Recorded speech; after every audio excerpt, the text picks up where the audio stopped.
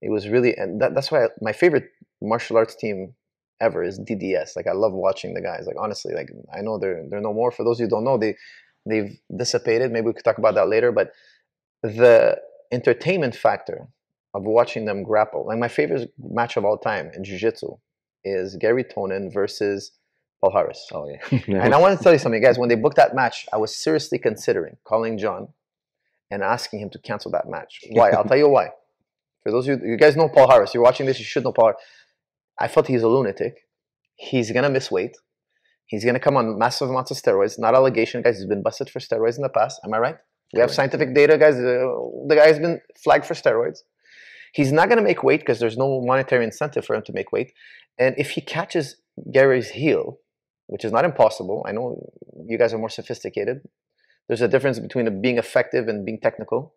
But the man is incredibly effective. And if he catches Gary's heel, he'll cripple him. No matter, even if he taps or the referee tries to stop the match, he'll cripple him. And I actually was like an inch away from calling you and asking you to try. You didn't need to worry because about a dozen other people did call me. I assume. And asked me to cancel the fight.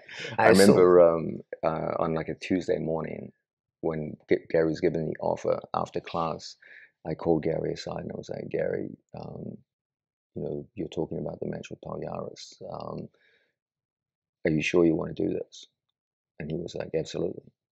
And I said, you know that this is going to be different from other fights. And he's like, yep. And I said, you know, if he catches you, he'll break your leg. There's no stopping. Try to break your leg. And Gary was just like, don't even.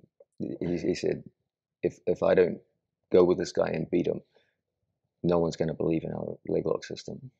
And he just went out fearlessly and dominated all the leg lock exchanges. Not only that, Palhares was fading. Yeah. If there was no time limit. Yeah. Oh yeah. If there was 10 minutes more, because he's a big guy. Like Gary was clearly winning the exchanges, and it was getting more and more in Gary's favor. I argue, honestly, my favorite match of all time. I'll tell you why. I felt like the principles of Jiu-Jitsu were on display. Literally, at one point, for those who haven't seen the match, you must. It's a must-watch match. He literally, picture the Hulk grabbing a human being and throwing him, and Gary kind of hits the ground, and kind of rolls, and he's just back on him, and it was like Spider-Man versus the Hulk. I always give my students a mental image that I want them to carry into every fight they go into, and the image that I gave Gary for that fight was the ball. I said, Palhares is going to attack you like a pit bull. A pit bull can't damage a ball. He can't get his mouth around it, and if he throws it up in the air, it just bounces. There are no edges. And when he got picked up, he just bounced like a ball, roll around. Because Palhares would have crippled him if he could. Oh yeah, he's a nutcase. Like guys, I tell you, I have you know, we all have respect. You want to beat your opponent, but you don't want to injure him. Palhares would actively injure his opponents. I mean, that's the truth. I hate to say it, but if you watch his fight with Jake Shields, I mean, you could tell like what a ferocious guy he is. Yeah, like he's a violent human being, and I don't want to talk negative about him, but that's one reason why I really didn't want that match to happen. Actually, I know you must have got a lot of calls, but I was actually gonna petition you not to let this fight happen. And one of the great things for us is that things that seem incredibly dangerous, if you know what you're doing. And you know where you're safe and where you're not safe, you can make things that seem incredibly dangerous to most people seem quite innocuous. And as long as you keep your feet and hands and elbows and knees inside your opponents, you're never going to be in danger. And if you look at that match, that's exactly what Gary did. There was another DDS moment that was legendary. Keenan Cornelius versus Gordon Ryan, no time limit. You remember this? Of course you remember this match. Of course you remember this match. Where did it take place again? Was it in Canada? No, it was in New York City. New York City. Yeah. New York City. Downtown New York City. No time limit. Arguably one of the most technical grapplers at the time, Keenan Cornelius, another legend in the sport, taking on a young Gordon Ryan, who wasn't black belt yet. No. What belt was he? I believe he was a recent brown belt. A recent brown belt. And okay, John, sorry, we got cut off because of a malfunction in the computer, but we're talking about Keenan Cornelius, never been defeated in a no time limit match. A legend, probably pound for pound, one of the top 5 best grapplers at the time. going up against a young Gordon Ryan. Gordon Ryan at the time was probably a newly minted brown belt, roughly, at that time. No time limits match. Leg locks allowed. New York City. What happened? I remember before the match talking to Gordon about it. He just had absolute confidence in his ability to win, and the idea that he would lose didn't even occur to him. Interestingly, Keenan came in with the similar levels of confidence, and those always make for interesting matches. When both guys in their minds truly believe that they are unbeatable and that the athlete in front of them can never defeat them, you always get very interesting matches. And technically, this is still pretty early in Gordon's career. They were a match for each other for the first hour, but somewhere at about the 1 hour mark. It was very back and forth the first hour. Yes, you could clearly see Keenan develop the belief that he had no method of winning this fight. Now, ordinarily, in a normal match, if you believe I have no method of winning this fight, it's a simple matter of, okay, just go to the end and lose a decision. And you walk away with your pride intact. But a no time limit match is very, very different. When you start to believe in a no time limit match, I have no method of winning this fight, your morale just crashes. I remember you talking to me and George about this when we were younger. You kept telling us that in a no time limit match, you trust Roger Gracie's jiu-jitsu the most. This is way back in the day. And you used to tell us, because defense was so important, you kept highlighting the importance of Roger Gracie's ability. It's almost impossible to tap him. Like he has that ability of I don't know how you would call it. His defense is so strong. He can be confident enough that he's going to win or he's going to draw. Like, he can't lose. Yeah. I've said this to you and George on so many occasions. The basis of your confidence in any match is directly proportional to your confidence in your defense. If you believe at any given moment you can lose a match, you're going to be nervous the whole fight. But if you walk in saying this guy has no method of beating me, then the only question in your mind is, how long will it take you to win? That's the only question you have. At worst, you run out of time, but you can't get beat. Yeah, but in a no time limit match. Yeah, and that's the thing. The DDS guys were so impossible to get subbed. Like, it was so difficult. Like, I think I can remember only maybe one match coming to mind. I think it was when Gary subbed Eddie, or Eddie got subbed once also in. Eddie got caught in an overtime. In an EBI. And of course, Gordon also. I mean, everybody gets caught sooner or later, but he got caught by Pena or Nick choke. But it's going to happen. You're going to it's going to happen. Obviously, it's like a boxer. You can have the best defensive skills in all time. Someone's going to find your chin at some point.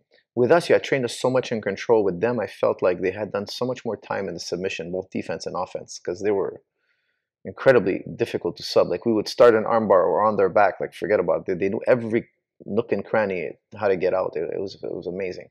And I think that's what you see in that match. Like, Keenan can pass his guard. He can take his side control on him. But so what? To what end? Yeah. To what end? Where does this? How does this? Are we doing this forever, for eternity? But in their second match was very different. Abu Dhabi. I thought shooting a double leg on Gordon was a horrible mistake. Yeah. A horrible mistake. But also understand the context of it. Gordon was a completely different athlete by then. When I first taught the squad, I taught them control to submission. The first two athletes I took to ADCC were Eddie Cummings and Gary Tonin. They came in with the philosophy of control leading to submission. Now, in submission-only matches, EBI, that's the perfect philosophy. But ADCC is a completely different rule set. ADCC is essentially a merging of wrestling and jiu-jitsu, as opposed to a pure jiu-jitsu match like EBI, where it's just about submitting people. And Eddie won his first match with the fastest submission of the tournament. I think he beat some Russian Sambo guy in like 15 seconds with a heel hook. Gary brilliantly won by leg lock against Dylan Dennis. His first match. So they both had brilliant wins in their first matches, but they both lost to experienced Brazilians in their second match. They couldn't get out of the quarterfinals. And so when I left Brazil, I knew that what I had done with these talented young fellows was good enough for what they were competing in EBI, But if they wanted to become legends, they had to go beyond control the submission game and add the idea of a pressure over time game. Mm-hmm.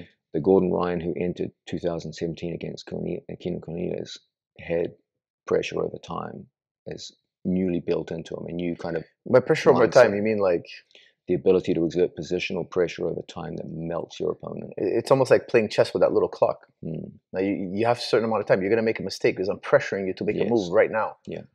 And there's two kinds of pressure that are most important. The first is physical and the second is time. And when you can get those two working in unison, you can melt a man inside of 10 minutes. And Keenan shot not because he wanted to, but because he had run out of other options and walked right into a guillotine that won the match. And so the modern squad is a mix of the old submission orientation along with pressure over time. And we're trying to expand pressure from just ground and also into standing position. That's a continuing project as we speak. So now you have a new terminology actually for it now. You refer to it now as scrimmaging. Whereas before, when we were training, we referred to it as situation, single leg situation, half guard situation. But now you added the new rule set where we have to score points actually. So now we have a new terminology. Can you define scrimmaging? Yeah. The idea is that when most people talk about takedowns in jiu-jitsu, they use kind of like what I call a bolt-on philosophy, where they have their jiu-jitsu skills, which is mostly on the ground, and then when you're in a tournament where like ADCC, where you have to exhibit skills in a standing position as well, they go to a local wrestling club and they do some wrestling 2 months before the competition, and they take a few wrestling skills that they've learned in a couple of months and bolt them onto their jiu-jitsu game, and they hope for the best.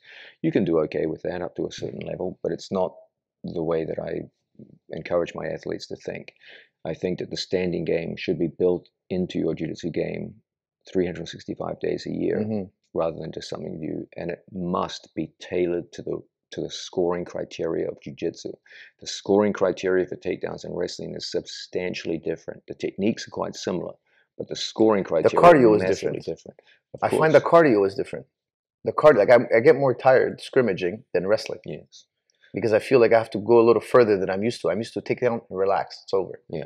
Scramble is over. Start again. Yeah, and wrestling is a pretty short time frame between the beginning of the takedown and the end result. Yeah. In jiu-jitsu, the scrambles can go on for it goes on for an extra 10 seconds, but that 10 seconds could be hell. Yeah. And then there's no guarantee at the end of the 10 seconds because there's no referees. The guy's frantic. The guy's frantic. He doesn't want that hook coming in. He doesn't want that pin. He doesn't want it's an insane level of energy being spent in a few seconds. It's a fascinating part of the game. And you're starting to see it now with the younger generation of ADCC athletes. They're exhibiting it very well.